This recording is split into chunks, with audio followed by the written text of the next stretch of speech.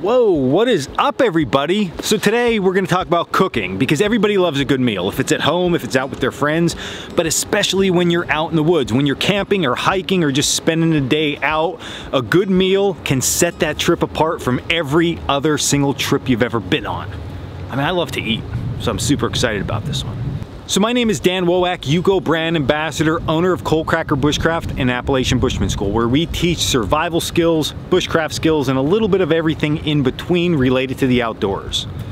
Now what I'm going to teach you today are 3 wilderness cook systems that are easy to make when you're out on the trail, in case you forget, you know, that real nice Yuko flat pack we all love so much, or maybe you took your food along and when you get there and you decide you're going to cook, you think, how do I grill this, or how do I hang my pot, or what do I do? What do I do? Well, Dan's here to help you. So I'm going to show you these 3 systems.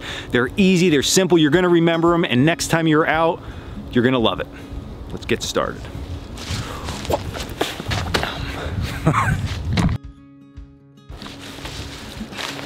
Okay, so system number 1 has to do with boiling, or cooking a stew in a pot with a bale over the campfire.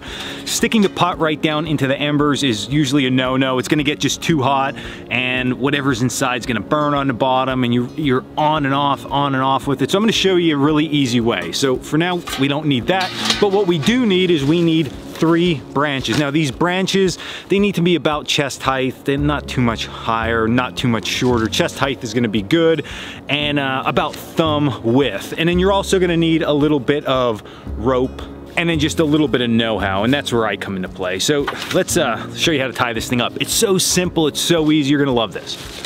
Okay, so here's how this works. We have our 3 sticks together. Just clump them together. It doesn't have to be anything special. The top of the sticks are here, bottom of the sticks are down there.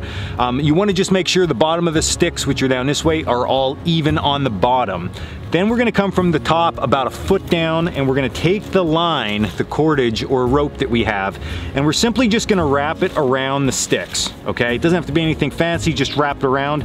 It should look like there's 2 wraps of string around all of the posts.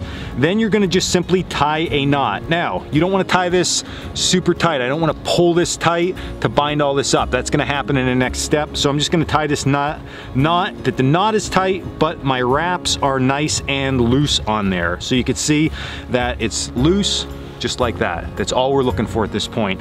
Let the rest of the rope hang. That's important too. All right, now here's where all the magic happens. I'm gonna take one of those sticks and I'm literally just going to spin it around. So I'm just gonna flip it over. You should, as you're doing this, start to feel some tension build up, okay? Flip that one stick around, and now, my friends, you have made yourself a tripod. Okay, so that long end of the string that I said, make sure you keep hanging it there. Just pick up a stick, make sure it's not gonna break and that it's a little bit robust, but you can see what size I picked here.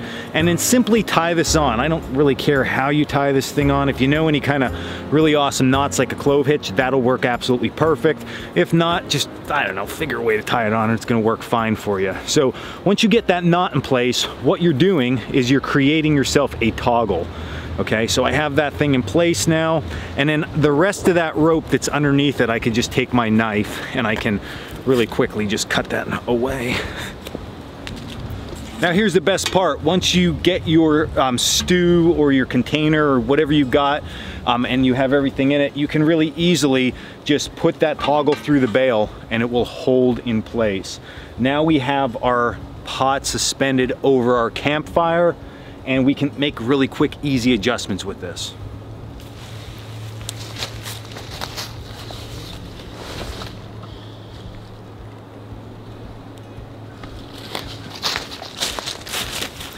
And those adjustments work really easily by opening up the legs of the tripod to lower our kettle, or we can raise it up really easily by just closing the legs in. That's gonna raise our kettle up better.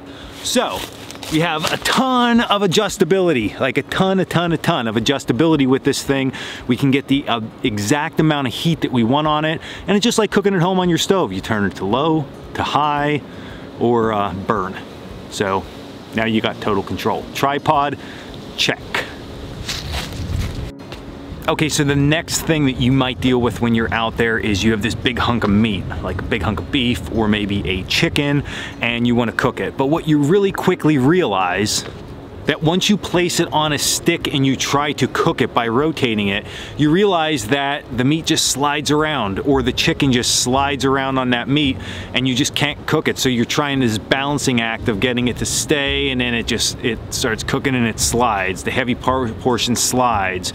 So it's literally just rotating on here like a rotisserie, right? So let's just make a rotisserie and say the hell with that stick.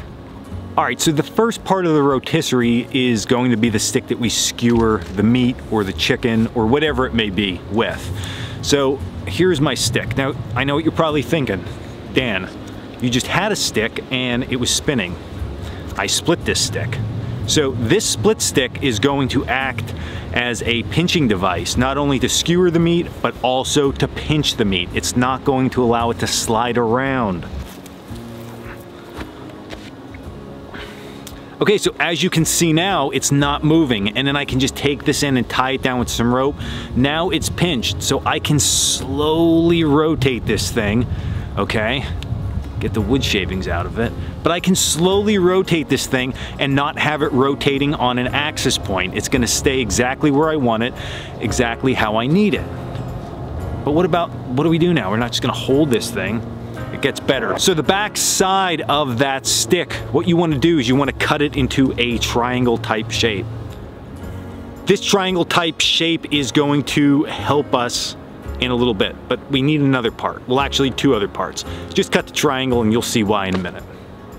Okay, so we have our fire started. Of course, we'd want to build that up a little bit more. Low and slow is the best way to cook like this. But what I've done is I went ahead and I added some Y branches, 2 of them, into the ground. So these Y branches are just uprights that are gonna hold our rotisserie in place when we cook. So really easily now, I can rotate this thing as needed. Now, remember that triangle we made on the back? This is why we need it. That triangle is gonna lay into this Y branch as I cook. So what happens is, as I rotate this, different parts of the triangle lay into this Y of the branch, okay? So I can rotate that and find all those different angles in order to cook this beautiful hunk of meat.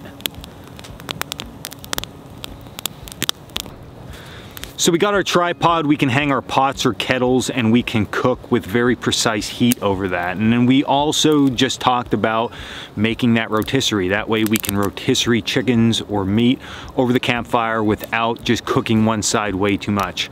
But what about if neither of those work and we need to grill something? Say we catch a nice trout in a stream, or we have a steak along with us, or a pork chop, or we want to grill some vegetables, but we don't have a grill top. We can make a grill. Easy breezy, like super simple. Okay, now with this, what I have done is I went ahead and I put Y branches, yet again, 4 of them, in each corner of my fire, okay?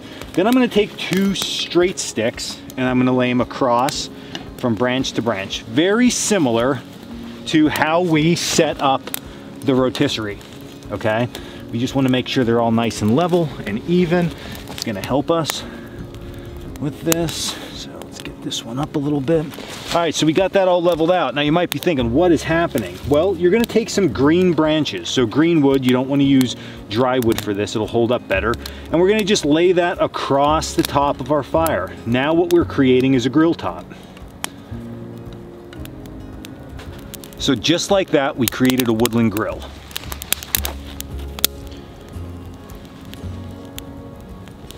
And there you have it, 3 woodland cook systems for your cooking pleasure. I guarantee utilizing these things is gonna make your camping and outdoor experiences just that much better. So definitely give them a shot. Now, a couple things to remember with this. You don't have to go and cut live trees for all of these cook systems. Many times you can find downed trees in the forest that you just have to break some of the branches off, specifically for the tripod and the rotisserie. Now, the grill itself, those cross pieces, they should be green branches so they don't burn. And the other thing with the grill top is that you might at time have to, as you cook, replace some of those cross members if they start to burn a little bit. You don't want to lose your dinner down in the fire, but but that grill works great for, like I said, fish or anything else. So you can literally cook all different types of things out here with just a little bit of ingenuity, and that is 3 ways. So I hope you enjoyed this video. Also check out all the cool gear over at yukogear.com, and as I always say, until the next video, stay in the woods.